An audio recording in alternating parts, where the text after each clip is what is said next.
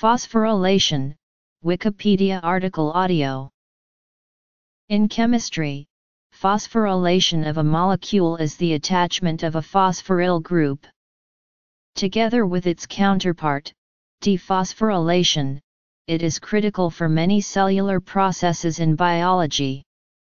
Phosphorylation is especially important for protein function, as this modification activates almost half of the enzymes, thereby regulating their function. Many proteins are phosphorylated temporarily, as are many sugars, lipids, and other molecules. Glucose. Protein phosphorylation is considered the most abundant post-translational modification in eukaryotes.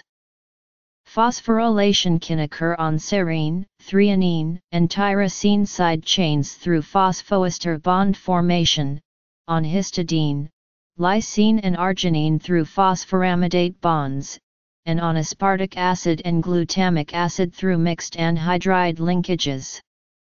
Recent evidence confirms widespread histidine phosphorylation at both the 1 and 3N atoms of the imidazole ring. Recent work from 2017 suggests widespread human protein phosphorylation on multiple non-canonical amino acids, including motifs containing phosphorylated histidine, aspartate, glutamate, arginine, and lysine in HeLa cell extracts. Due to the chemical lability of these phosphorylated residues, and in marked contrast to SEER, THR, and TEER phosphorylation, the analysis of phosphorylated histidine using standard biochemical and mass spectrometric approaches is much more challenging, and special procedures and separation techniques are required for their preservation alongside classical SEER, THR, and TEER phosphorylation. The prominent role of protein phosphorylation in biochemistry is illustrated by the huge body of studies published on the subject. Protein phosphorylation. Phosphorylation of sugars is often the first stage in their catabolism. Phosphorylation allows cells to accumulate sugars because the phosphate group prevents the molecules from diffusing back across their transporter. Phosphorylation of glucose is a key reaction in sugar metabolism because many sugars are first converted to glucose before they are metabolized further. Function. The chemical equation for the conversion of D-glucose to D-glucose 6-phosphate in the first step of glycolysis is given by signaling networks. Researcher D.G. Walker of the University of Birmingham determined the presence of two specific enzymes in adult guinea pig liver, both of which catalyze the phosphorylation of glucose to glucose 6-phosphate. The two enzymes have been identified as a specific glucokinase and nonspecific hexokinase. Types of phosphorylation. Hepatic cell is freely permeable to glucose, and the initial rate of phosphorylation of glucose is the rate-limiting step in glucose metabolism by the liver and nonspecific hexokinase. Phosphorylation of histones. The role of glucose 6-phosphate in glycogen synthase.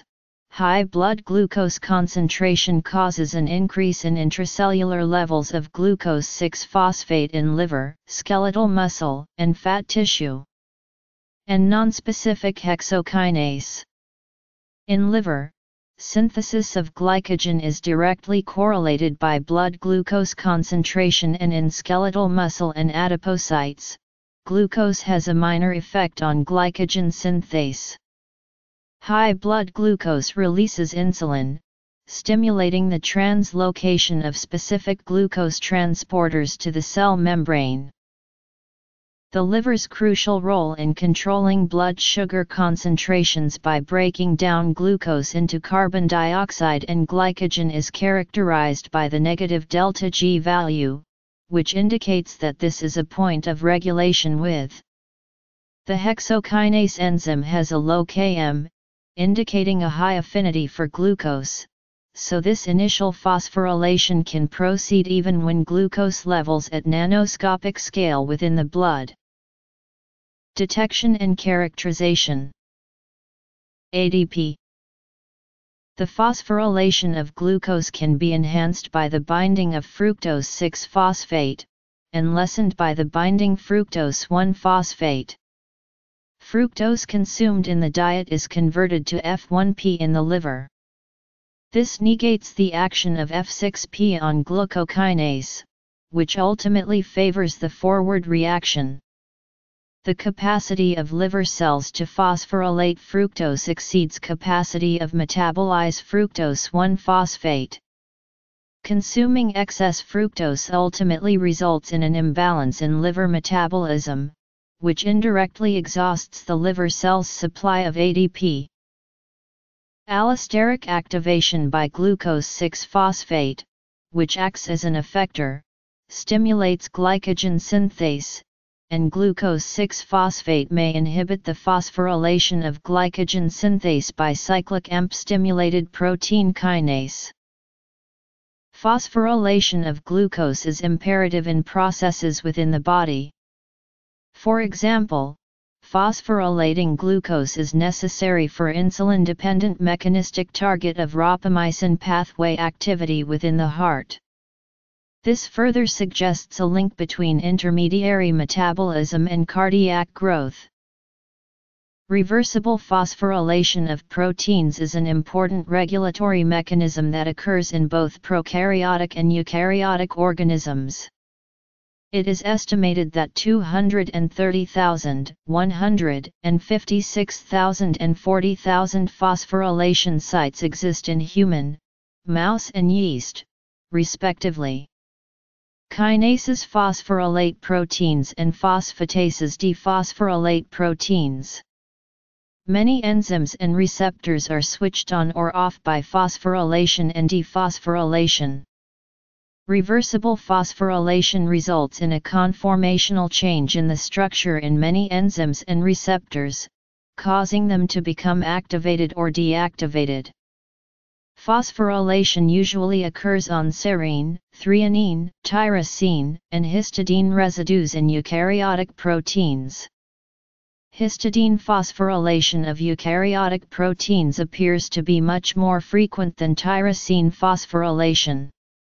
In prokaryotic proteins, phosphorylation occurs on the serine, threonine, tyrosine, histidine, or arginine or lysine residues.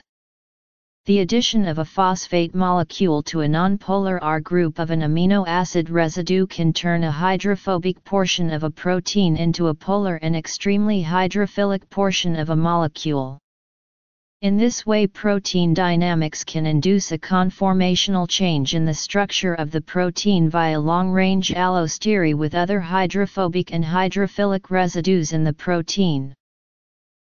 One such example of the regulatory role that phosphorylation plays is the p53 tumor suppressor protein. The p53 protein is heavily regulated and contains more than 18 different phosphorylation sites. Activation of p53 can lead to cell cycle arrest, which can be reversed under some circumstances, or apoptotic cell death. This activity occurs only in situations wherein the cell is damaged or physiology is disturbed in normal healthy individuals. Upon the deactivating signal, the protein becomes dephosphorylated again and stops working. This is the mechanism in many forms of signal transduction, for example the way in which incoming light is processed in the light-sensitive cells of the retina. Regulatory roles of phosphorylation include: glycolysis is an essential process of glucose degrading into two molecules of pyruvate, through various steps, with the help of different enzymes. It occurs in 10 steps and proves that phosphorylation is a much required and necessary step to attain the end products. Phosphorylation initiates the reaction in step 1 of the preparatory step, and initiates step 6 of payoff phase. Glucose, by nature, is a small molecule with the ability to diffuse in and out of the cell. By phosphorylating glucose, glucose is converted to glucose 6-phosphate and trapped within the cell as the cell membrane is negatively charged. This reaction occurs due to the enzyme hexokinase, an enzyme that helps phosphorylate many 6-membered ring structures. Glucose 6-phosphate cannot travel through the cell membrane and is therefore coerced to stay inside the cell. Phosphorylation takes place in step 3, where fructose 6-phosphate is converted to fructose 1,6-bisphosphate. This reaction is catalyzed by phosphofructokinase. Biological thermodynamics of energy-requiring reactions. Phosphorylation of Na+/K+ ADPase during the transport of sodium and potassium ions across the cell membrane in osmoregulation to maintain homeostasis of the body's water content. While phosphorylation is performed by ATPs during preparatory steps, phosphorylation during payoff phase is maintained by inorganic phosphate. Each molecule of glyceraldehyde 3-phosphate is phosphorylated to form 1,3-bisphosphoglycerate. This reaction is catalyzed by GAPT. The cascade effect of phosphorylation eventually causes instability and allows enzymes to open the carbon bonds in glucose. Phosphorylation functions as an extremely vital component of glycolysis, for it helps in transport, control, and efficiency. Elucidating complex signaling pathway phosphorylation events can be difficult. In cellular signaling pathways, protein A phosphorylates protein B, and B phosphorylates C. However, in another signaling pathway, protein D phosphorylates A, or phosphorylates protein C. Global approaches such as phosphoproteomics, the study of phosphorylated proteins, which is a sub-branch of proteomics, combined with mass spectrometry-based proteomics, have been utilized to identify and quantify dynamic changes in phosphorylated proteins over time. These techniques are becoming increasingly important for the systematic analysis of complex phosphorylation networks. They have been successfully used to identify dynamic changes in the phosphorylation status of more than 6,000 sites after stimulation with epidermal growth factor. Another approach for understanding phosphorylation network is by measuring the genetic interactions between multiple phosphorylating proteins and their targets. This reveals interesting recurring patterns of interactions network motifs. Computational methods have been developed to model phosphorylation networks and predict their responses under different perturbations. Within a protein, phosphorylation can occur on several amino acids. Phosphorylation on serine is thought to be the most common, followed by threonine. Tyrosine phosphorylation is relatively rare but lies at the head of many protein phosphorylation signaling pathways in most of the eukaryotes. Phosphorylation on amino acids, such as serine, threonine, and tyrosine results in the formation of a phosphoprotein, when the phosphate group of the phosphoprotein reacts with the O group of a SER, THR, or TIR side chain in an esterification reaction. However, since tyrosine phosphorylated proteins are relatively easy to purify using antibodies, tyrosine phosphorylation sites are relatively well understood. Histidine and aspartate phosphorylation occurs in prokaryotes as part of two-component signaling and in some cases in eukaryotes in some signal transduction pathways. The analysis of phosphorylated histidine using standard biochemical and mass spectrometric approaches is much more challenging than that of SER, THR, or TIR. And in prokaryotes, archaea, and some lower eukaryotes, histidines nitrogen act as a nucleophile and binds to a phosphate group. Once histidine is phosphorylated, the regulatory domain of the response regulator catalyzes the transfer of the phosphate to aspartate. Eukaryotic DNA is organized with histone proteins and specific complexes called chromatin. The chromatin structure functions and facilitates the packaging, organization and distribution of eukaryotic DNA. However, it has a negative impact on several fundamental biological processes such as transcription, replication, and DNA repair by restricting the accessibility of certain enzymes and proteins. Post-translational modification of histones such as histone phosphorylation has been shown to modify the chromatin structure by changing protein DNA or protein-protein interactions. Histone post-translational modifications modify the chromatin structure. The most commonly associated histone phosphorylation occurs during cellular responses to DNA damage, when phosphorylated histone H2A separates large chromatin domains around the site of DNA breakage. Researchers investigated whether modifications of histones directly impact RNA polymerase II-directed transcription. Researchers choose proteins that are known to modify histones to test their effects on transcription, and found that the stress-induced kinase, MSK1, inhibits RNA synthesis. Inhibition of transcription by MSK1 was most sensitive when the template was in chromatin, since DNA templates not in chromatin were resistant to the effects of MSK1. It was shown that MSK1 phosphorylated histone H2A on serine 1, and mutation of serine 1 to alanine blocked the inhibition of transcription by MSK1. Thus results suggested that the acetylation of histones can stimulate transcription by suppressing an inhibitory phosphorylation by a kinase as MSK1. Antibodies can be used as powerful tool to detect whether a protein is phosphorylated at a particular site. Antibodies bind to and detect phosphorylation-induced conformational changes in the protein. Such antibodies are called phosphospecific antibodies. Hundreds of such antibodies are now available. They are becoming critical reagents both for basic research and for clinical diagnosis. Post-translational modification isoforms are easily detected on 2D gels.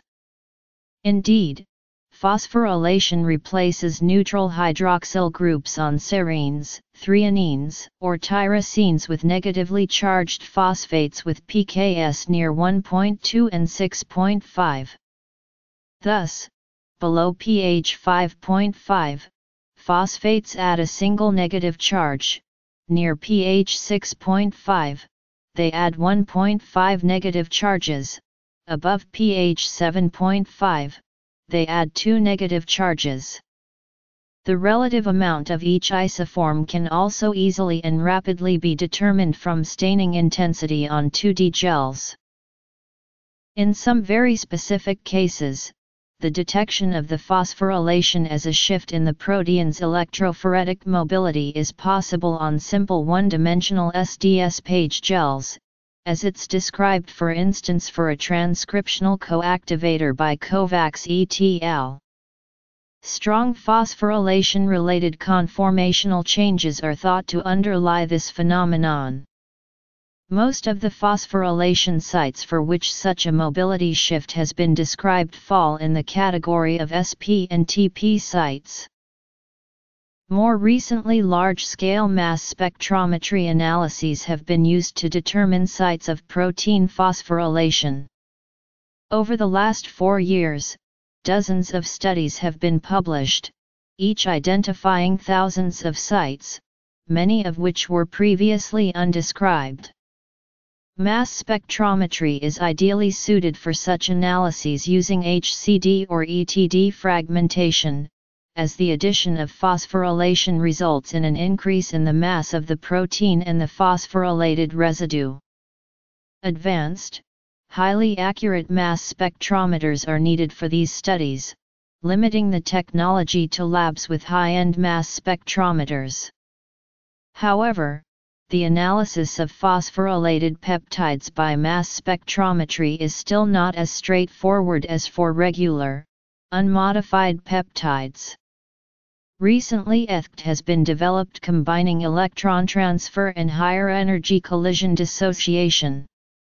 Compared to the usual fragmentation methods, ETHCT scheme provides more informative MS/MS spectra for unambiguous phosphosite localization.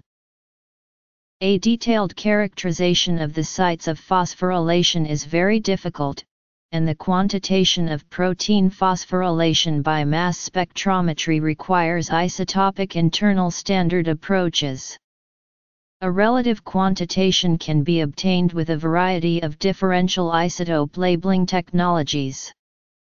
There are also several quantitative protein phosphorylation methods, including fluorescence immunoassays, microscale thermophoresis, FRET, TRF, fluorescence polarization, fluorescence quenching, mobility shift, bead-based detection, and cell-based formats. ADP, the high-energy exchange medium in the cell, is synthesized in the mitochondrion by addition of a third phosphate group to ADP in a process referred to as oxidative phosphorylation. ADP is also synthesized by substrate-level phosphorylation during glycolysis. ADP is synthesized at the expense of solar energy by photophosphorylation in the chloroplasts of plant cells.